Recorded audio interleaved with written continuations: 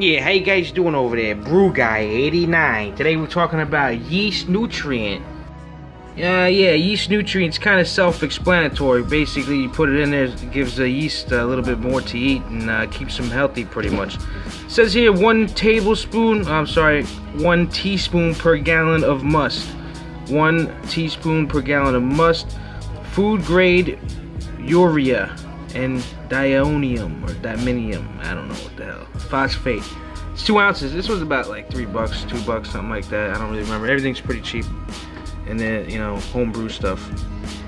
Basically, yeast nutrient just nourishes the yeast, making sure it remains healthy throughout the whole fermentation process.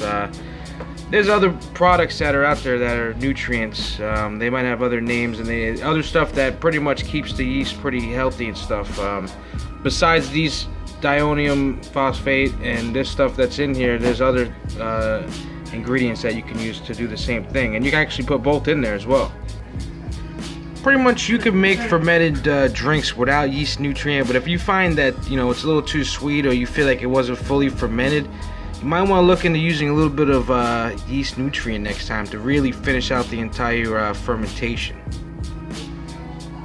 So most of the stuff we're working with is water soluble, and so is this. You just pour it right in, you mix it up for a little bit, let it sit. You might need to mix it really good and stuff, make sure it's really disintegrated, because, you know, some things that are water soluble, you know, they take a little while to break down. So yeah, you know, just pour it right in there in your mead and mix it up, usually before prior to fermentation, and it'll really give a good nutrition for the yeast and help them get a really good start to your for your drink. I put yeast nutrient in all my fermented drinks. Just really gives everything a kickstart. You can see the bubbles right away within 12 hours, and I don't know, it just works good for me. I got it. It's only a couple bucks. You might as well pick it up, add it to your kit, and start putting it in your drinks. It helps out pretty good.